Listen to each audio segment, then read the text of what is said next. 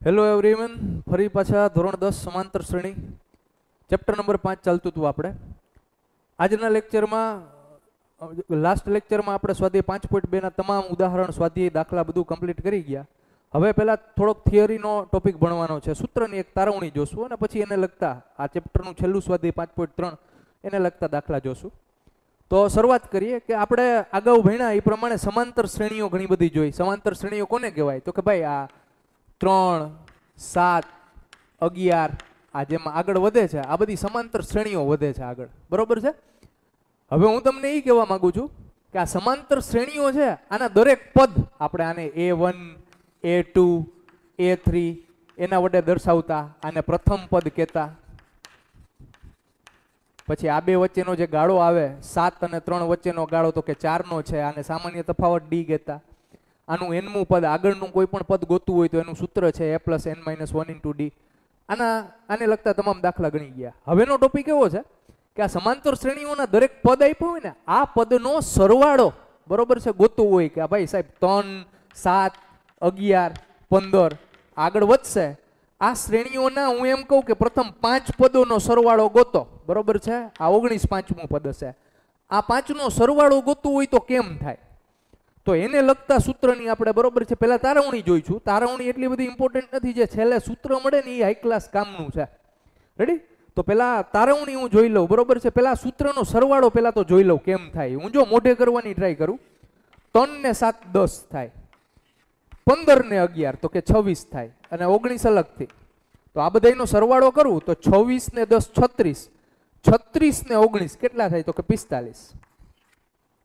Ready? તો હવે આ મેં જોયું, બરોબર છે, સોરી 36 ને 19 55 જેવું થશે. ઓકે, તો કમ્પ્લીટ કરું છું, બરોબર છે. હવે આગળ વધુ હું સમજાવવાનું ટ્રાય કરું કે વોટ વી ડીન, આપણે શું કર્યું છે. તો કે ભાઈ 55 સરવાળો છે આ 3 ને 7 10, બરોબર છે, 15 ને 11 26, 19 ના 19 એમના એમ. પછી આ બધાનો સરવાળો કર્યો સહેલી રીતે, બરોબર છે. 26 ને 10 36, 36 ને 10 46, 46 માં બીજા 9 ઉમેરવું એટલે 55 જેવું થાય. તો આ 55 જે સરવાળો મળ્યો, મારે આમ કરવું પડ્યું, ગણતરી કરવી પડી. પણ આ જ સરવાળો જો મને સૂત્રથી મળી જતો હોય તો કેવી માતાજીની દયા થઈ જાય આમાં તો, બરોબર છે. તો એ સૂત્રની પહેલા તારવણી કરું, પછી સૂત્ર શું કહેવા માંગે છે સૂત્રના દરેક પદની સમજૂતી લઉં અને મેળવવાની ટ્રાય કરું. રેડી? જોઈએ. આ શ્રેણીને હું યાદ રાખીશ. છેલ્લે આના શ્રેણી, આના સરવાળો, પ્રથમ 5 પદનો સરવાળો હું સૂત્રથી પણ 55 લઈ આવી દઈશ. ઠીક છે? ચાલો જઈએ. ચાલો, સૌ પ્રથમ તો શ્રેણી, સમાંતર શ્રેણીને કેવી રીતે દર્શાવાય?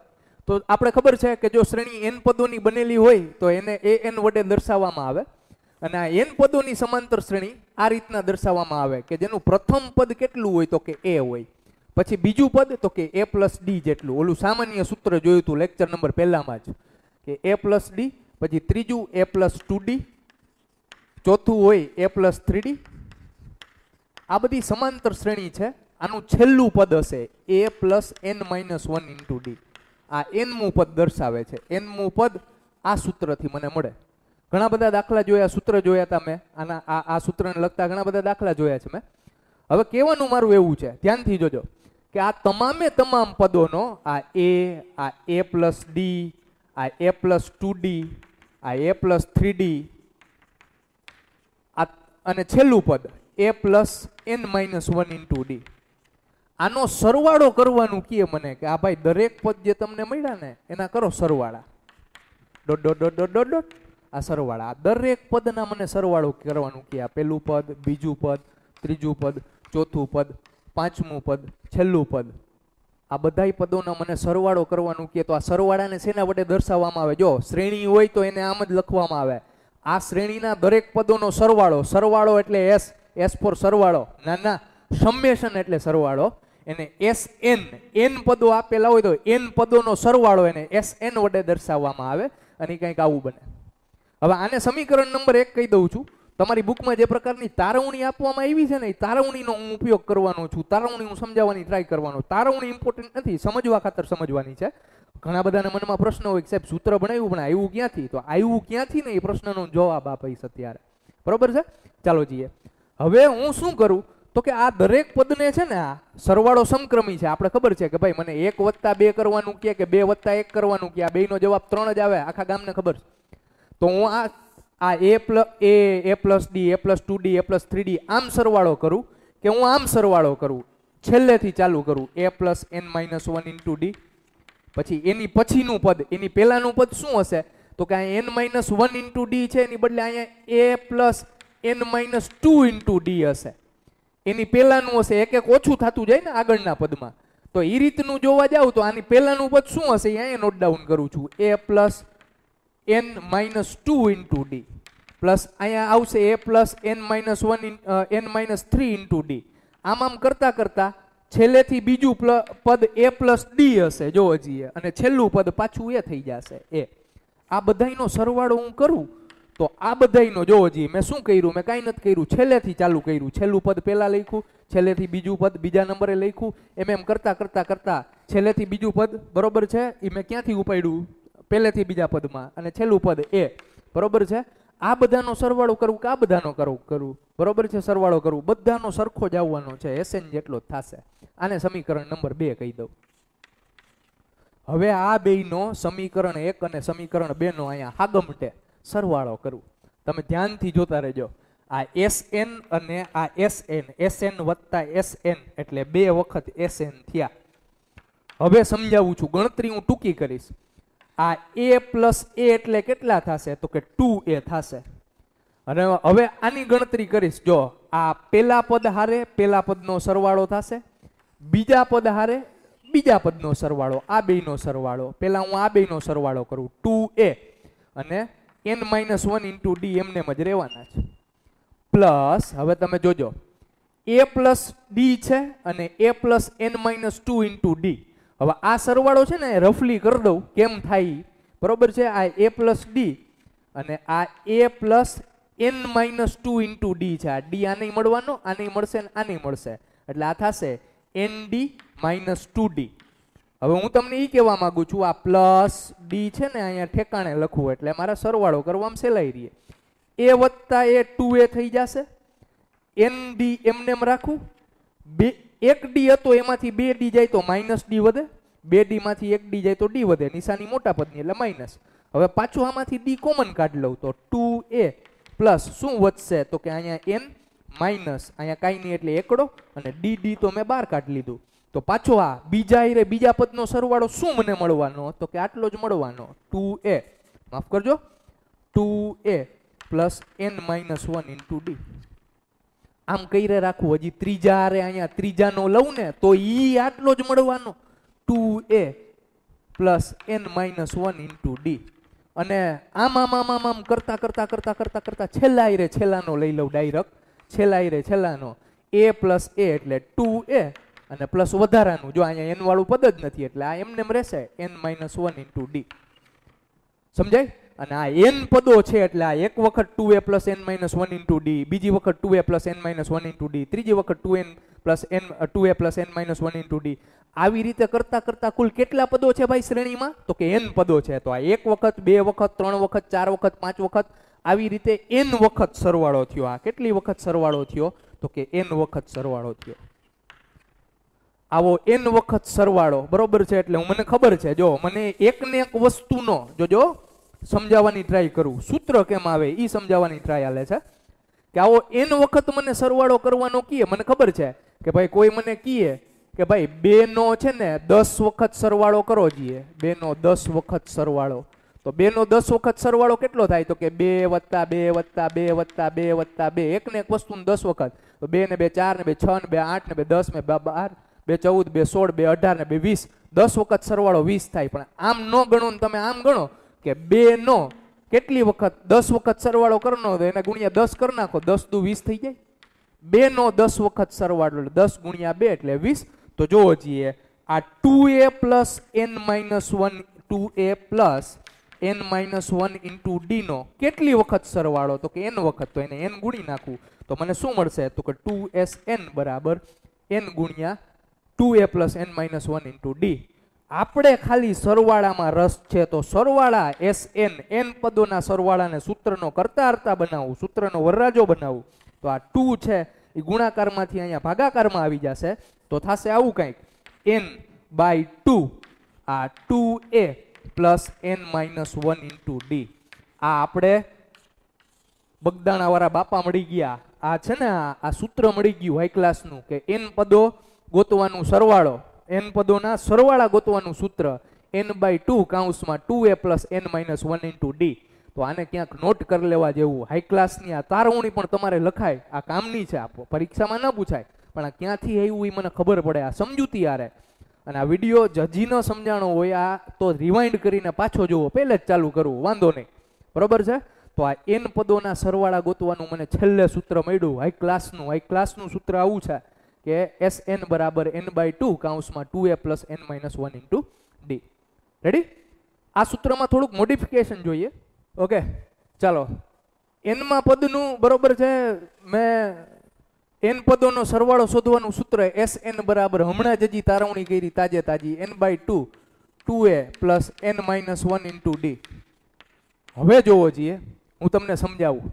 આનું નાનું બીજું સ્વરૂપ પણ હું તમને કહું કે આ Sn બરાબર n/2, આ 2a છે ને 2 વખત a છે, એને a + a લખી શકું કે નહીં, અને પ્લસ આ પ્લસ m ના m ને n - 1 * d એમનું m ને સમજાવું તમને.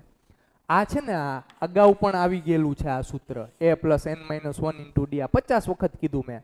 આ n મું પદ ગોતવાનું સૂત્ર છે ને n મું પદ જો આખી શ્રેણી n પદોની હોય તો આ લાસ્ટ પદ દર્શાવે છે a + n - 1 * d. તો આ સૂત્રને આનેથી રિપ્લેસ કરવું, a + n - 1 * d લાસ્ટ પદ દર્શાવે છે, તો લાસ્ટ પદને l કહી દઉં તો આ સૂત્ર થશે a + l બારોબાર n/2 હતું એમનું એમનેમ જ, અને આ Sn. તો આ બે હાઈ ક્લાસના સૂત્ર, આ સૂત્ર નંબર 2 અને અગાઉનું બરોબર છે આ સૂત્ર નંબર 1 હતું, બરોબર છે. આ બે દાખલા જોશું ત્યારે ખ્યાલ આવશે કે ક્યારે આ સૂત્ર વાપરવું ને ક્યારે આ સૂત્ર વાપરવું. આ સૂત્ર છે ને જ્યારે છેલ્લું પદ ન આપ્યું હોય ને શ્રેણીનું ત્યારે મારે આ સૂત્ર સરવાળા માટે વાપરવાનું થશે, અને જ્યારે મને છેલ્લું પદ આપી દીધેલું હોય, બરોબર છે, કે આ શ્રેણી એક આપે કે 1 2 3 4 5 6 7 અને છેલ્લું પદ આપી દે 100, તો મને ડાયરેક્ટ છેલ્લું પદ મૂકી અને હું સૂત્રની ગણતરી કરી શકું. વધારાની વાત એ કહું કે આની ટર્મિનોલોજી જોઈએ. n છે ને n બરોબર છે, શું દર્શાવે છે, જ્યાં કરીને લખું આવું બધું લખાય, જ્યાં n છે એ પદોની સંખ્યા જ દર્શાવે છે, જૂનું અને જાણીતું.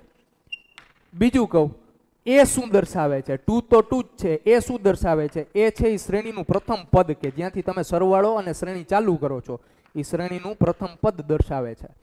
n પાછી પદોની સંખ્યા જ દર્શાવે છે. d સામાન્ય તફાવત દર્શાવે છે.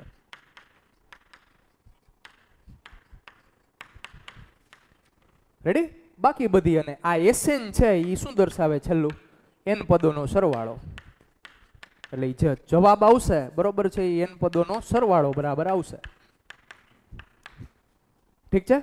તો આ n પદોનો સરવાળો ગોતવાના હાઈ ક્લાસના બે સૂત્ર થયા. તમારે બોક્સ કરીને આ લખી નાખવા જોઈએ, અને છેલ્લે આ એની ટર્મિનોલોજી લખી નાખવી જોઈએ.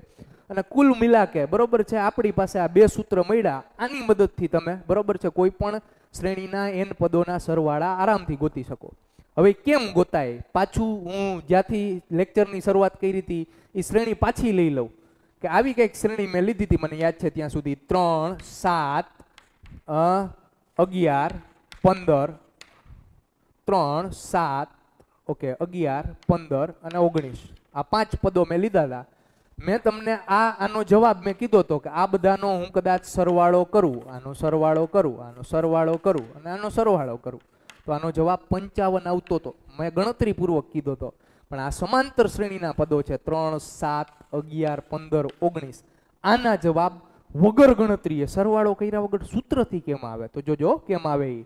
આનું પ્રથમ પદ a બરાબર કેટલું છે, તો કે 3 છે. બે વચ્ચેનો ગાળો કેટલો છે, તો કે ભાઈ 7 અને 3 વચ્ચેનો ગાળો સામાન્ય તફાવત d બરાબર મને 4 મળે છે. પ્રથમ પદ a બરાબર 3 છે, બરોબર છે, અને પદોની સંખ્યા કેટલી છે, 1 2 3 4 ને 5, 5 પદોની શ્રેણી છે. હવે જોવો જોઈએ, હું સૂત્ર Sn બરાબર n/2 2a + n - 1 * d હું મૂકું એટલે જોવો કેમ મળે મને. n/2 એટલે કેટલા પદોની શ્રેણી, 5 પદોની શ્રેણી, 5/2 2a એટલે પ્રથમ પદ, એનું મૂલ્ય મૂકું 3 + n - 1 એટલે 5 - 1 અને d સામાન્ય તફાવત કેટલો, 4 જેટલો. હિસાબ કિતાબ કરી નાખું, 5/2 અહીંયા મળશે 3 × 2 = 6 પ્લસ 5 માંથી 1 જાય તો 4, ચોકે ચોકે દીવા નહીં, ચોકે ચોકે 16, 16 ને 6, 5/2, 16 ને 6, તો કે 16 ને 6 22 થાય સાહેબ, બરોબર છે. 11 દુ ને 22 થાય, 11 50 ને 55. જોવો જોઈએ same to same. Ready? High ક્લાસનો મને જવાબ મળ્યો સૂત્રની મદદથી. તો છેલ્લે આ સૂત્રની આ અખતરો કર્યો, ઉદાહરણ પણ લીધું, તો મને આટલી ખબર પડી અને હું આટલું ગમે એને કહી શકું કે ભાઈ તમને આટલી વસ્તુ ખબર હોય, પદોની સંખ્યા કે કેટલા પદોનો તમારે સરવાળો કરવો છે, તમને શ્રેણીનું પ્રથમ પદ ખબર હોય, તમને સામાન્ય તફાવત ખબર હોય, તો ગમે એટલા પદોનો આ બે સૂત્રની મદદથી તમે સરવાળો ગોતી શકો. ઠીક છે? તો આ તમારે નોટ ડાઉન કરી લેવાના છે બે સૂત્ર, ઉદાહરણ લખવાની જરૂર નથી અને આના દાખલા આપણે આગળ ગણશું. ઠીક છે? ઓકે, તો લાસ્ટ આપણે હમણાં બરોબર છે n પદોના સરવાળા ગોતવા માટેનું સૂત્ર આપણે તૈયાર, બરોબર છે, બે હાઈ ક્લાસના સૂત્ર હતા. હવે આગળ વધું, સ્વાધ્યાય 5.3 શરૂ કરું, બરોબર છે, અને એના 4 દાખલાની રકમ મેં લખી છે બોર્ડ ઉપર. આમાંથી કોઈ પણ બે હું ગણ દઈશ, 50-50 કામ કરીએ. બે હું ગણ દઈશ અને બે તમારે ગણવાના. તો બે અઘરા હું ગોતી લઉં, એક તો હું બીજો ને ચોથો ગણ દઉં, બરોબર છે, પહેલો ને ત્રીજો તમારે તમારી રીતે ગણવાનો છે, બરોબર છે. તો બીજો અને ચોથો, બરોબર છે, રકમ પહેલા તમે નોટ ડાઉન કરી લેજો. હું આન્સર નંબર 2 થી ચાલુ કરું છું કે આ બીજાનો આન્સર ચાલુ થાય છે. ચાલો જોઈએ, મને આપ્યું છે સમાંતર શ્રેણી માટે માગ્યા પ્રમાણે સરવાળા શોધો. એટલે એક સમાંતર શ્રેણી આપી છે, ફોર એક્ઝામ્પલ બીજી શ્રેણી મને આપી છે કે ભાઈ -37, -33, -29. આના બરોબર છે કેટલા પદોનો? તો કે 12 પદનો સરવાળો ગોતવાનો છે. આના 12 પદોનો મારે, એટલે મને એવું કહેવા માંગે છે -37 + -33 + -29 એમ ડોટ આવા 12 પદોનો મને સરવાળો ગોતવાનો છે. રેડી? તો જોવો જોઈએ, ડેટા હું પ્રિપેર કરું છું હાઈ ક્લાસના. ડેટા આવા કંઈક થશે, તમારે નોટ ડાઉન કરતા જવાના, સાથે સાથે ડેટા કંઈક આવા થશે કે આની ઉપરથી મને શું શું મળે. તો શ્રેણી આપી છે, પહેલા તો મને પ્રથમ પદ મળે -37, સામાન્ય તફાવત બીજામાંથી પેલું બાદ કરવું, એટલે -33 માંથી -37 હું બાદ કરું. જોજો ગણતરી મારી, બે પદો એની બાદ બાકી, -33 --+37, તો આ થશે શું થશે? 37 માંથી 33 જાય તો 4, સામાન્ય તફાવત d બરાબર 4 મને મળે. પ્રથમ પદ -12, અને કેટલા પદો? તો કે ભાઈ આમાં રકમમાં જોઈ લઉં, 12 પદ સુધી કીધા, એટલે n બરાબર પદોની સંખ્યા મને 12 આપી છે. જૂનું અને જાણીતું Sn, n પદો શોધવાનું, n પદોના સરવાળા શોધવાનું સૂત્ર n/2 કૌંસમાં 2a + n - 1 × d. હવે બાળકો વધારાની વાત હું તમને એ કહું કે આમાં મને છેલ્લું પદ આપ્યું નથી. મને એમ કહી દીધું કે 10 પદ સુધીના સરવાળા, 12 પદ સુધીના સરવાળા, પદોની સંખ્યા આપી છે. મને છેલ્લું પદ આપ્યું નથી. તો મને છેલ્લું પદ આપ્યું નથી તો હું સૂત્ર છે ને આ જ ઉપયોગ કરીશ. જો છેલ્લું પદ આપ્યું હશે, આગળ જોશું આપણે, છેલ્લું પદ આપ્યું હશે તો હું એલ વાળું સૂત્ર ઉપયોગ કરીશ. બરોબર છે? જોવો જોઈએ આપણે કેટલા, તો કે 12 પદોના સરવાળા ગોતવાના કીધા. હું ડેટામાંથી બધી મૂકતો જાઉં છું. 12 પદોના સરવાળા એટલે n ની કિંમત 12 મૂકી, 12 પદોનો સરવાળો n ની કિંમત 12 મૂકી, 12/2 2a એ હું ગોતી આવ્યો તો જોવો જોઈએ, -37 મૂકી દઉં પ્લસ n - 1 × d, એટલે 12 - 1 × d સામાન્ય તફાવત હમણાં હું ગોતી આવ્યો 4. કમ્પ્લીટ કરવાની ટ્રાય કરું. જો અહીંયા છેદ અને અંશ ઉડે છે, 2 છક ને 12 થાય તો એ ઘાયો ઘા કરી નાખવાનું, નકર રાહ જોવાની. 37 નો 2 આરે ગુણાકાર કરું, પેલા તો પ્લસ માઇનસ માઇનસ થશે અને 37 નો 2 વાર ગુણાકાર કરવું એટલે 30 દુ ને 60 થાય અને 7 દુ ને 14 બીજા, એટલે 60 ને 14 74 થશે, -74. 12 માંથી 1 જાય તો 11, 11 ચોક ને આ 44 થશે. તો હિસાબ કિતાબ કમ્પ્લીટ કરવાની ટ્રાય કરું. 6 એમ ના એમને 44 - 74, તો ભાઈ 44 માંથી 74 તો કે ન જાય, 74 માંથી 44 જાય તો કેટલા વધે? 30, પણ કેવા? માઇનસ. તો 6 તેરી ને 18, બરોબર છે, આ થશે કેટલા થશે? -180 થશે. આ 12 પદોનો સરવાળો મને -180 મળ્યો. તો આ શ્રેણીને હું આમ લંબાવી જાઉં અને ગણતરી કરું ને તો સરવાળો તો આટલો જ આવવાનો, વગર ગણતરીએ સરવાળા થાય. જુઓ તો ખરા સૂત્રની મદદથી. તો હાઈ ક્લાસનું કામ થઈ ગયું છે. આ 12 પદોનો સરવાળો મને જવાબમાં 180 મળ્યો. ઠીક છે? આ નોટ ડાઉન કરી લેજો. હજી એક હું ગણ દઉં છું, બરોબર છે. ચોથો દાખલો, અઘરા બે મેં ગણ દીધા, છેલ્લા બે તમારે કરવાના. ચોથો દાખલાની ડેટા હું તૈયાર કરું છું, ધ્યાનથી જોજો. ચાલો દાખલા નંબર 4. ચોથા દાખલાનો હજી હું ગણ દઉં છું, સિમ્પલ છે, સૂત્રના ઉપયોગથી સરવાળા જ ગોતવાના કહે છે. શ્રેણી મને આપી છે 1/15, 1/12, 1/10. આમ કરતા કરતા આગળ વધે જાય છે. મને 11 પદ સુધી કીધા, એટલે પહેલા તો હું n જ લખી લઉં કે n એટલે 11 પદોની સંખ્યા 11 છે. અને હવે a એટલે પ્રથમ પદ 1/15 મને આપ્યું છે. સામાન્ય તફાવત હું ગોતીશ, એટલે કે બીજા પદમાંથી પહેલું પદ બાદ કરું તો આવું કંઈક મળે. હવે જોવો જોઈએ, આનો લસા લઈને બરોબર છે ગુણાકાર કરવાનો છે. ચોકડી ગુણાકાર કરવું કે લસા લઉં, બે સરખું, બાદબાકી કરવાની, સોરી. તો આ થશે 15 એકા 15 માઇનસ 12 એકા 12 અને છેદમાં 15 ગુણ્યા 12 એમને રાખું છું, 12 ગુણ્યા 15 એમને રાખું છું. તો કમ્પ્લીટ કરું તો આવું કંઈક થશે. જોવો જોઈએ, 15 માંથી 12 જાય તો કેટલા વધે? 3 અને છેદમાં 12 ગુણ્યા 15 એમના એમને 3 ચોકને 12 થાય અને 15 ચોકને 60 થાય. ડી બરાબર સામાન્ય તફાવત મને 1/60 મને મળ્યો. મારી પાસે બધુંય છે, પ્રથમ પદ છે ભાઈ, સામાન્ય તફાવત છે ભાઈ, 11 પદોનો સરવાળો ગોતવાનો છે. ખાલી જૂના અને જાણીતા સૂત્રની મદદથી અહીંયા લખું છું કે સમાંતર શ્રેણીનો n પદ ગોતવાનો, n પદના સરવાળા ગોતવાનું સૂત્ર આવું કંઈક છે. n/2 કૌંસમાં 2a plus n-1 into d. ચાલો બધી કિંમત ફટફટ હું મૂકતો જાઉં છું. કિંમત મૂકવામાં ધ્યાન રાખવાની છે, કેમ કે અંશ છેદવાળી કિંમત આપી છે. n એટલે પદોની સંખ્યા મારી પાસે 11 જ છે, છેદમાં 2 એમના એમને 2a, a એટલે પ્રથમ પદ. કેટલું હતું ભાઈ મારી પાસે પ્રથમ પદ? આવી રહ્યું 1/15. તો અહીંયા મૂકી દઉં છું 1/15 પ્લસ n-1 ઇન્ટુ d. એટલે n એટલે કેટલા પદો? 11 પદો. 11-1 ઇન્ટુ d. સામાન્ય તફાવત કેટલો આવ્યો? 1/60 આવ્યો. ચાલો જી હિસાબ કિતાબ ફટફટ કરી લો. 11/2 છેદ ઉઠતા નથી એટલે હું એમને રાખીશ. અહીંયા 2 એકા 2/15 એકલાસના થઈ ગયા, પ્લસ 11 માંથી 1 જાય તો 10 ગુણ્યા 1/60. આ મીંડું ગયું તો ફાઇનલી મને મળ્યું 11/2 એમના એમને 2/15 એમના એમને અને આ થશે 1 એકા 1/6. ચાલો પાછો ચોકડી ગુણાકાર ન આવડે તો પેલા સરવાળા કરવાના છે, ઓલા ભાગુ સબાના નિયમ પરથી. સરવાળા પેલા કરી લઉં. કૌંસની અંદરના 6 દુ ને 12 પ્લસ 15 એકા 15 અને છેદમાં 15 છક 90. આમને પણ રાખી શકો પણ કરી નાખું. ચાલો જી 15 છક 90. ચાલો 11/2 એમના એમને 15 ને 12 તો કે 27 થાય. સોરી 15 ને 12 ઓકે 27 જ થાય બરોબર છે. અને છેદમાં 90 એમના એમને. ચાલો હિસાબ કિતાબ કમ્પ્લીટ કરું. 27 ગુણ્યા 11 કરવું એટલે 27 ગુણ્યા 10 કરવું એટલે 270 થાય.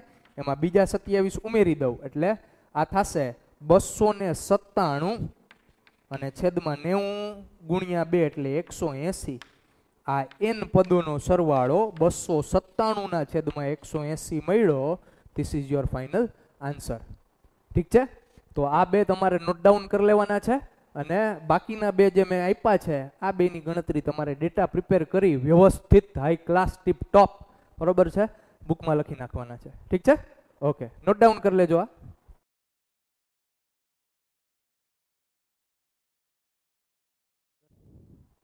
ઓકે, તો આજના લેક્ચર માટે આટલું રાખીએ. નેક્સ્ટ વધુ આવા સમાંતર શ્રેણીને લગતા એના સરવાળાને લગતા દાખલા ગણશી. આજની મારી ફેક્ટ કહી દઉં. ફેક્ટ હાઈ ક્લાસ છે કે તમે જોતા હશો કે તમારી અહીંયા બરોબર છે આપણે કોઈ પણ ઓનલાઈન શોપિંગ કરીએ તો એની માટે બરોબર સપ્લાય કરવા માટે અત્યારે તો માણસ આવીને ડિલિવર કરી જાય છે. વિદેશમાં તમને ખબર છે કે આના વસ્તુ સપ્લાય કોઈની ઘરે કોઈ વસ્તુ પહોંચાડવી હોય ઓનલાઈન શોપિંગની તો અમુક જે પ્રાઇવેટ કંપનીઓ છે બરોબર છે એ કરે છે. એમાંની એક પ્રાઇવેટ કંપની છે સ્પાઇસ જેટ. ડ્રોનથી કરે છે. ડ્રોન જે ઓલા કેમેરા માટેના તમે જે ડ્રોન જોવો છો બરોબર છે એવા ને એવા ડ્રોન, પણ કેમેરાવાળા નહીં, સપ્લાય કરવા માટેના ડ્રોન કે તમારી વસ્તુ અહીંયા નીચે ટીંગાયેલી હોય, તમારું ફેસ રિકોગ્નાઇઝેશન કરે અને તમને એ વસ્તુ તમે એને આઈડી પંચ કરો એટલે તમે પેમેન્ટ કરો એટલે એ ડ્રોન વસ્તુ આપીને જતું રહે. તો એવા જે ડ્રોન છે ઇન્ડિયાની અંદર સ્પાઇસ જેટ વાળા છે. સ્પાઇસ જેટ એના પોતાના પ્લેન પણ છે, એરવેઝ પણ ચલાવે છે અને આ બરોબર છે આ લોજિસ્ટિકનું કામ પણ કરે છે. લોજિસ્ટિક એટલે આ સામાનની બરોબર છે ડિલિવરી દેવી અને લોજિસ્ટિક કહેવાય બરોબર છે. તો એ સ્પાઇસ જેટ બરોબર છે કંપની છે ને એમને આ બરોબર છે ઇન્ડિયાની અંદર બરોબર છે ડીજીસીએનું અપ્રુવલ લીધું. ડીજીસીએનું ફૂલ ફોર્મ થાય directorate general of civil aviation. એમના એપ્રુવલથી spice jet within short time, ટૂંકા જ ટાઈમમાં, બરોબર છે, ડ્રોનથી હવે તમે કોઈ વસ્તુ ઓનલાઈન બરોબર છે શોપિંગ કરો તો ઇન ફ્યુચર થોડાક ટાઈમની અંદર, ટાઈમ કેટલો છે એ ખ્યાલ નથી, પણ થોડાક ટાઈમની અંદર એ લોકો હવે ડિલિવરી જે છે બરોબર છે વસ્તુની delivery A with the help of ડ્રોનથી કરશે. ડ્રોન કેમેરો તમારી ઘરે આવીને વસ્તુ દેશે. સરસ મજાની વાત છે, લઈ ના લેતા ડ્રોન ઘરે. ઠીક છે, આજ માટે આટલું રાખીએ, મળીએ નેક્સ્ટ લેક્ચરમાં. Till then that's it, thank you.